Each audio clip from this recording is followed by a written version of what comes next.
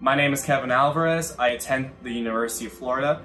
I am studying international business and I am a senior. I've been part of my student government at my university as an elections supervisor assistant. I was actually born in New York City. We ended up moving from New York City to Long Island until I was about 6 or 7, and then we actually moved to South Florida in the Fort Lauderdale area. One of the things that my parents definitely taught me was, if you don't work hard for it, you're not gonna get it. But it's been very impactful because that's been my driving force to do as great as possible I can do at my school regarding grades. To be as involved as I can in my community or at my school. And to really apply myself. At the end of the day, without that drive from my parents, I don't think I would be in the position where I am today.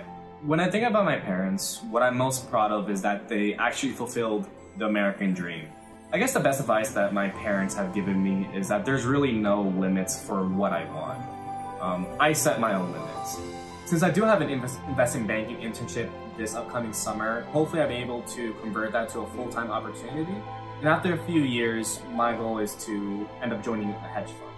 And after 10, 20, 30 years, I would like to be able to have the opportunity to also establish my own hedge fund.